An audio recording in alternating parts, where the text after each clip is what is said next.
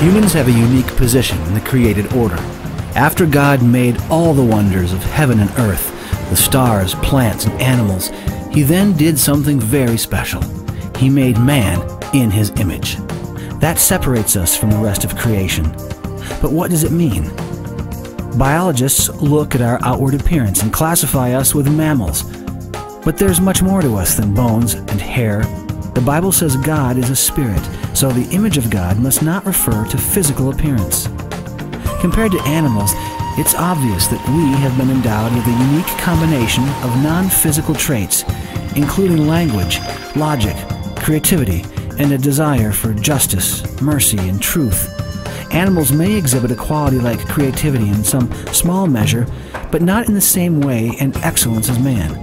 For example, some animals use simple tools, but we make complex tools that produce other tools. Birds build nests and spiders weave webs, repeating their designs over and over. But we create completely new designs.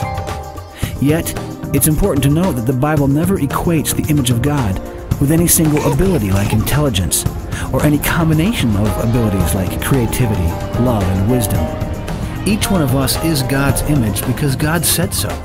No matter how smart or talented we are, no matter our health, skin shade, age, or gender. In fact, the Bible seems to emphasize that the image of God is a status that God Himself bestowed on us.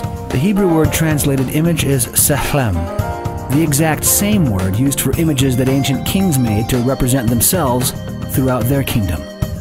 It seems that the Creator of heaven and earth gave man the distinct honor and responsibility to be His image, showing God's love on earth.